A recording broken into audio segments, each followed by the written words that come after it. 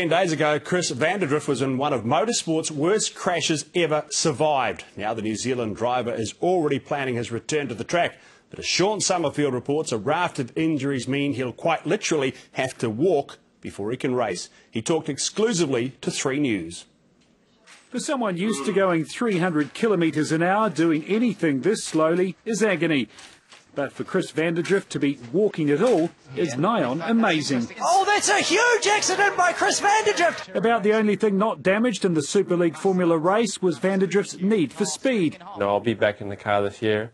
That's my ultimate goal, and hopefully make sure I win a race again before the end of the season. The impact was felt around Brands Hatch, especially in the commentary box, where friend Earl Bamber was calling the race.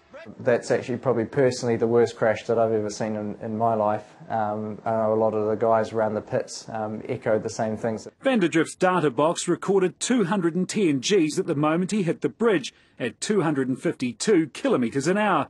Only IndyCar driver Kenny Brack has survived a bigger crash, recording 214 Gs.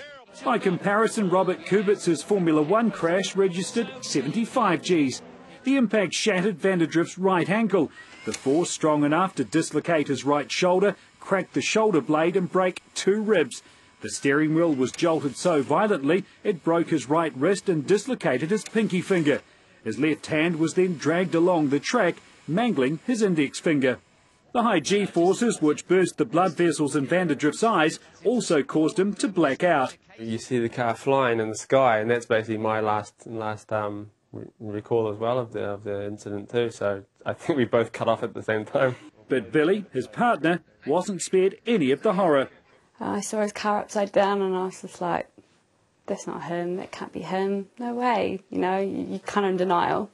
And then you sort of see the cars go past, and then you sort of count and look for his car, and his car's missing, and you, okay, yeah, that's him.